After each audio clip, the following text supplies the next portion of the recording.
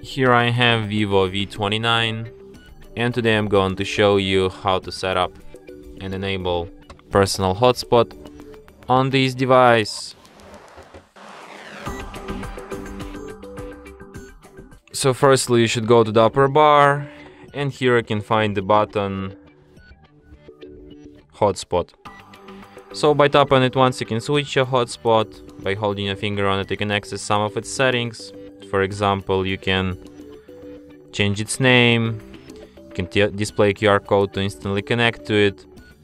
You can change security protocol, you can change its password, you can set up one-time data limit, you can set up maximum number of connections, you can set your hotspot to turn off automatically, and you can also change its AP band.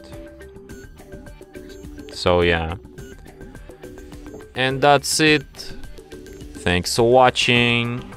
If you find this tutorial useful, don't forget to hit that like button and subscribe to our channel.